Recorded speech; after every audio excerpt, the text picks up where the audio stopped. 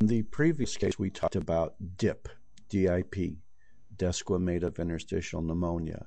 Now we're going to talk about something that's similar to DIP, and it's called DAD, which is diffuse alveolar damage, which is a description like we're going to see, and it's very often found in the adult respiratory distress syndrome. The best way to understand adult respiratory distress syndrome, before we go into some of these little changes, is to think of it as pulmonary edema from a non-cardiac cause. Because in adult respiratory distress syndrome, you have diffuse fluid in the alveoli, but in addition, you have alveolar damage as well. And that's how DAD fits into the picture.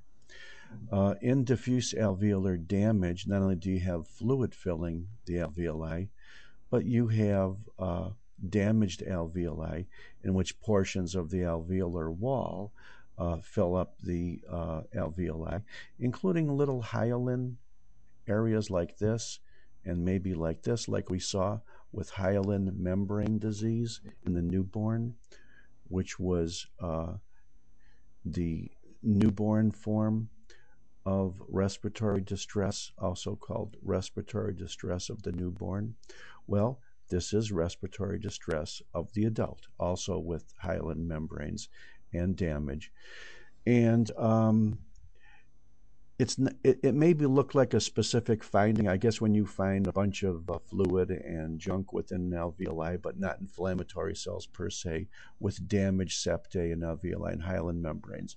You could probably call this DAD. However, it occurs in a very wide variety of settings and is not by itself. And usually it's an association with very, very, very severe pulmonary injuries as an acute reaction and is not a specific disease entity unto itself.